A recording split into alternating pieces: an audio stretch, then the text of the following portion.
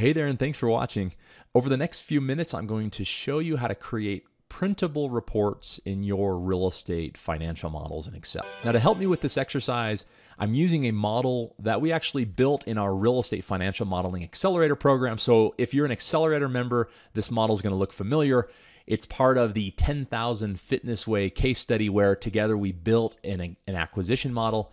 That particular acquisition model contained 7 worksheets, 5 of which were input worksheets, 2 were purely report worksheets.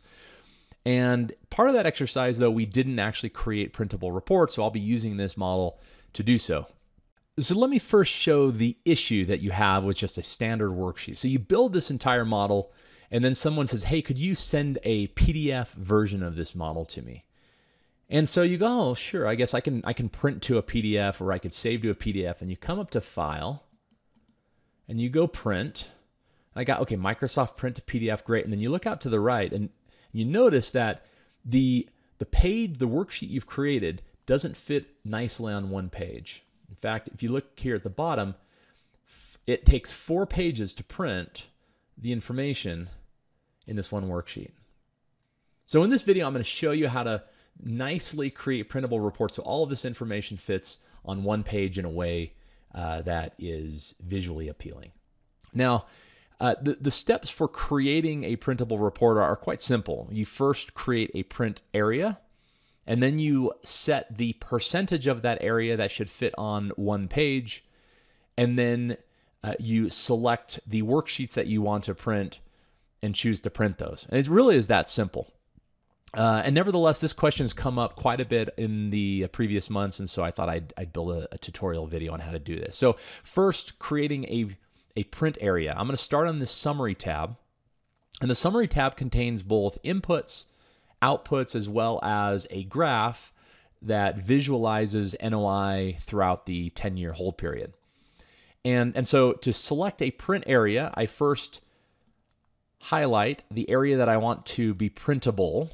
And so in this case, I'll go actually, let's select everything that is from column A through column O, from row 1 through row 50.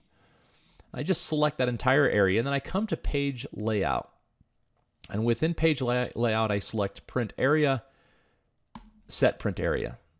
And it's that simple. So now I've selected the print area for this particular worksheet. And I can do that now for the balance of the worksheets. Acquisition, I'm going to choose this entire section here. Again, A through O, 1 through 50, set print area. My 10-year, now here I only want to include the periods, and I have a notes section out here to the right. I'm going to leave that off, and I'll go down to row 53. So I go column A through column P, row 1 through row 53, set print area there, come to the perm debt. Now this is one that's a smaller range. Nevertheless, I'm just going to do roughly that. A to R, 1 to 13, set print area. Go to the reversion tab. I'm going to select the entire section here. A to O, 1 through row 49, set print area. And then on my property returns, again, A to Q here. And I have both unlevered and levered returns. I'll come down to row 151, set print area. And then under partnership returns, here I only want to include through to there. All right, so down below, these are my tiers, the waterfall itself, and it's not really necessary. Well, let's go all the way to the bottom, I guess.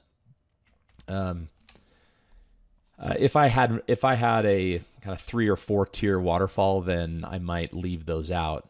But in this case, I just have the 2. So I select that.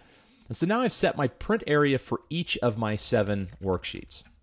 Next, I need to determine what percentage of each print area is included on one page or multiple pages. So the first, and to speed this process along, I'm going to select the first worksheet in my workbook, and I'll come all the way out here to the far right, hold down Shift and click to highlight all 7 worksheets at one time.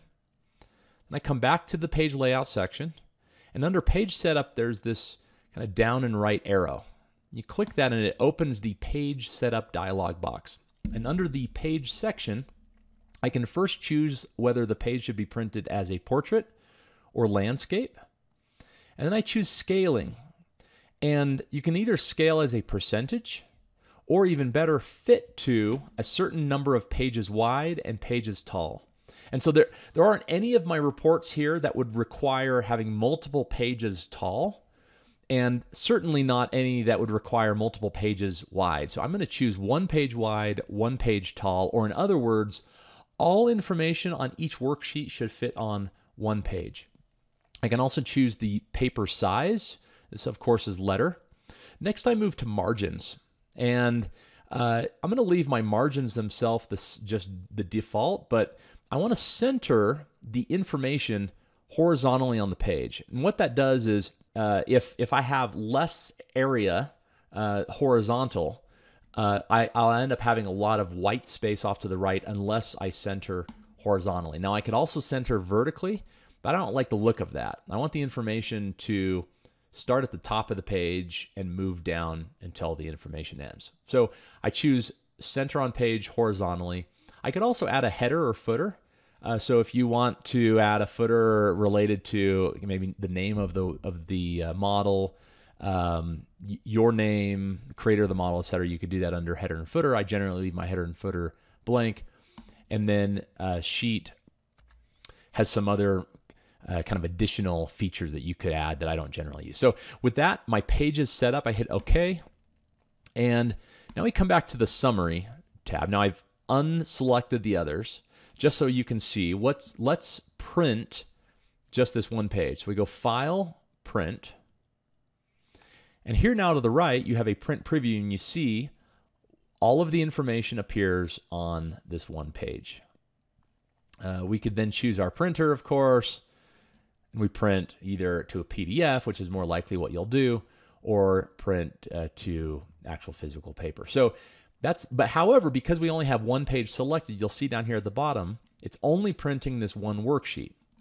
So if I come down and I again click Summary, come out to the far right, hold down Shift, clicked Partnership Returns. Now if I come and print, you'll see, okay, we have this Summary tab, but then down here at the bottom, you got 1 of 7. I can right arrow and I'll see the balance of my worksheets all in a nice printable format. So that is creating printable reports in your real estate financial models in Excel. Let me know if you have any questions about this topic. Otherwise, thanks for your time.